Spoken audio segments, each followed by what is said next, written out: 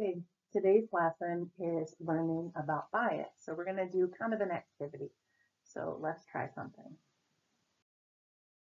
You're going to see and hear a word or phrase on the slide. What I want you to do is think, what is the first thing you think of? What image do you see in your head? And hold that, okay? A scientist. Do you have a picture in your head?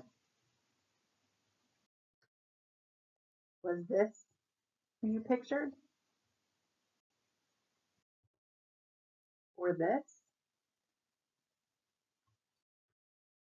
Or this? Remember, it doesn't have to be a professional scientist. But what you pictured in your head first is based on your life experiences. It's not good, it's not bad, it just is. So let's try another example. A pet. Do you have a picture in your head?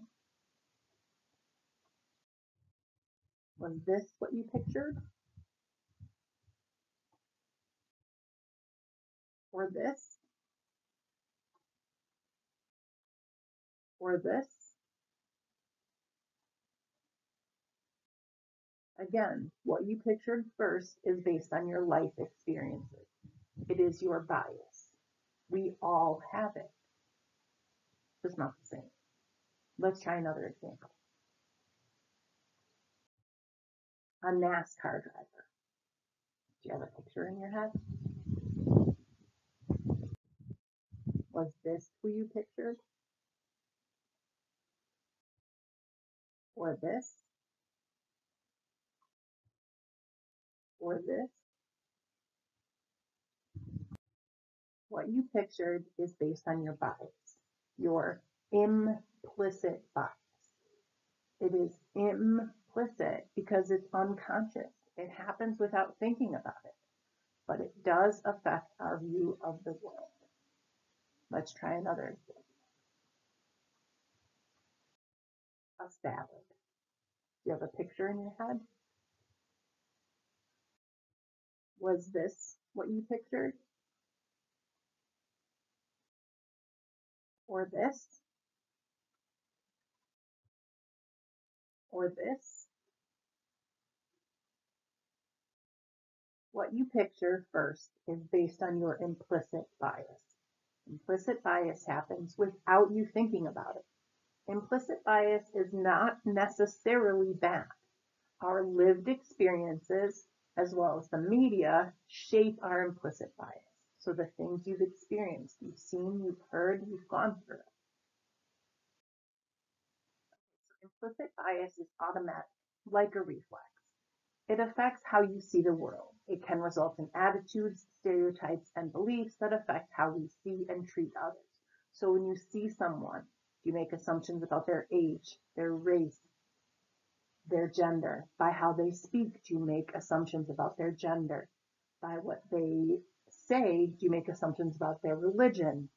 All of those kinds of things shape how we see and how we treat other people. So why are we talking about it in this class? Well, implicit bias affects our choices and our interactions with people.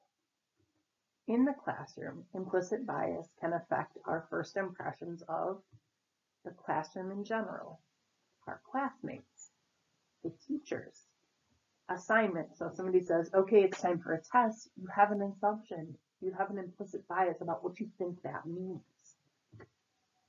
Seating arrangements.